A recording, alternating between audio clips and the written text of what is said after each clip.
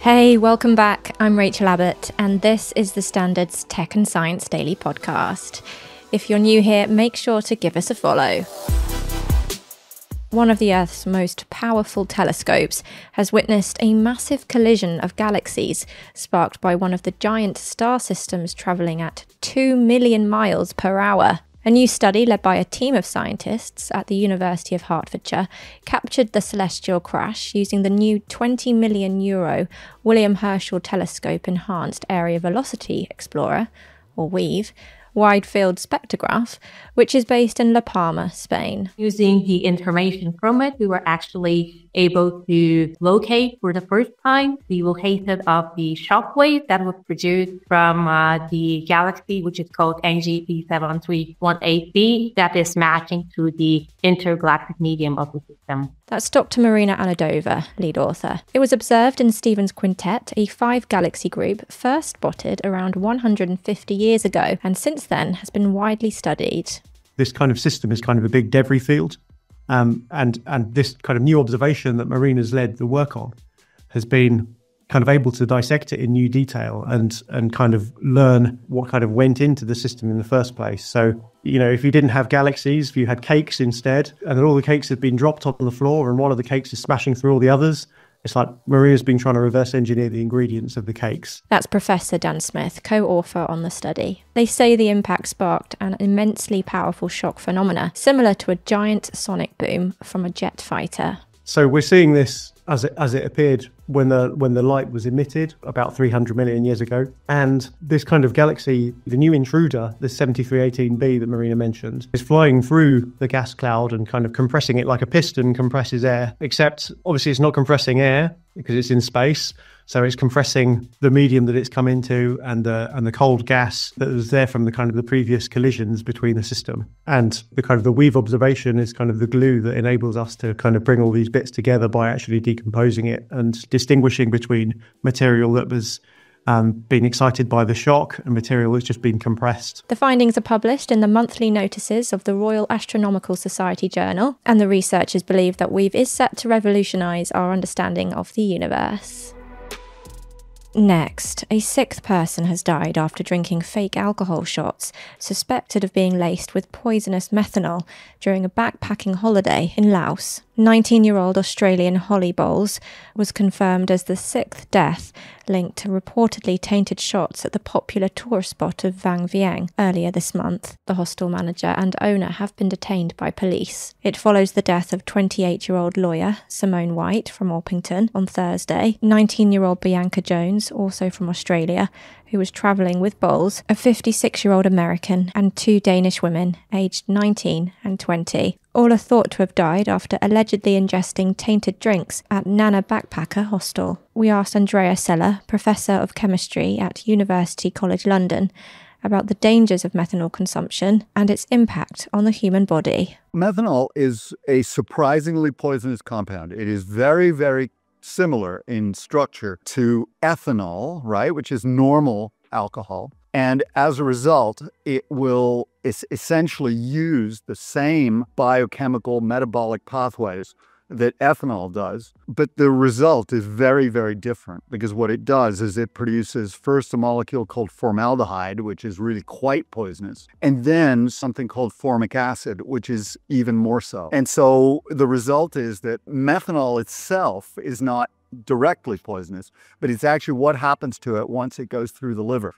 And the liver is the place where normally things are processed and kind of cleaned up and got rid of. And in the case of methanol, the molecule ends up producing something much more poisonous. And that really has some pretty systemic effects because it goes and blocks some of the crucial sort of energy processing faculties within cells. And one of the first things that you see if you drink methanol is that you go blind. It could be temporary, but more often than not, it will be permanent. And then things rapidly get worse.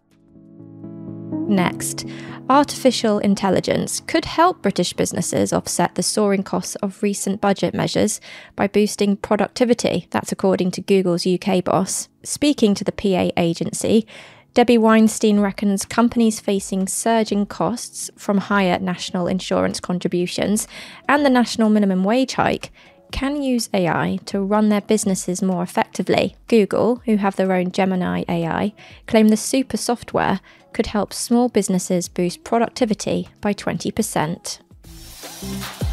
Let's go to the ads. Coming up in part 2, chemists create the world's thinnest spaghetti. But why? We speak to the author.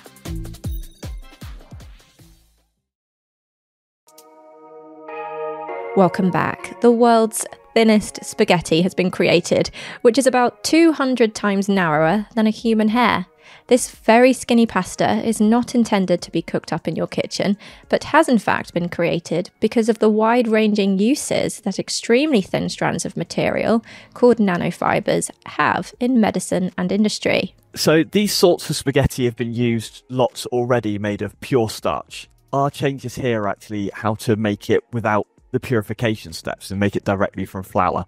So while they're amazing for next generation bandages and drug delivery and all these applications, there's a big environmental cost of doing the first purification to get the starch out of your flour or your potato or wherever it comes from. We show that we can do it directly from the plant matter itself. The plant matter we chose was a bag of flour from Marks & Spencer's. Co-author Dr Adam Clancy there, from University College London's Department of Chemistry. This research was in collaboration with the pharmacy department. So there's lots of places that they can be used. Medicine's definitely a big one because they let water pass through with the holes in between the sort of the strands of spaghetti, big enough for water to go through, but they're small enough that bacteria can't. So it provides a barrier for bandages. But they've got other applications as well. So you can put drugs inside them to release in a controlled manner. You can even sort of burn them, and you end up with these materials which are really useful for energy storage as well. Dr Clancy describes how they made the spaghetti just 372 nanometers across, that's 200 times thinner than a human hair, using a technique called electrospinning. If you start with normal spaghetti, you take flour and water and you push it through a hole, and then the size of your spaghetti is defined by the size of the hole you're pushing it through. Here, instead of pushing, we pull it. So we take our solvent and flour and we pull it by applying a really big electrical field. So we have negatively charged flour and positively charged bit of metal, and it shoots across and the noodle flies through the air as this sort of stream of liquid, and it dries on the way, and when it gets to the surface, it turns into our dry spaghetti. The research can be found in the journal Nanoscale Advances. Next, Storm Bert is set to reach the UK on Saturday, moving its way in from the Atlantic, bringing freezing temperatures, heavy rain and up to 70 miles per hour winds. The Met Office says there are likely to be heavy outbreaks of rain throughout Saturday, which will fall as snow at times across northern parts of England and parts of Scotland. An amber alert for heavy snow and ice will be enforced on Saturday morning in an area north of Scotland's central belt, where 10 to 20 centimetres is likely on ground above 200 metres, and potentially as much as 20 to 40 centimetres on hills above 400 metres. And finally, it's first-class travel for one very special baby orangutan. Kiwi, who is nearly 1 year old, was rejected by her mother shortly after she was born at Rio Safari Elche, near Alicante. Kiwis travelled first class across the English Channel on a P&O ferry to get special care at a Dorset monkey sanctuary. One picture shows Kiki sat back in a very comfortable seat on board the ferry, chomping on apple slices. Kiwi, who weighs more than 5 kilograms, is the second baby orangutan to join the Dorset crash for orphaned and rejected youngsters in a month, following 3-month Cebu, who moved to the site from Dublin Zoo after his mother was unable to feed him. The pair will eventually move to the nursery full-time with 4 other young orangutans.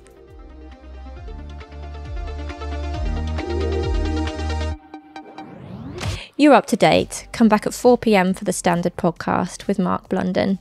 Tech and Science Daily will return on Monday. For all the latest news, head to standard.co.uk. Have a very wonderful and relaxing weekend.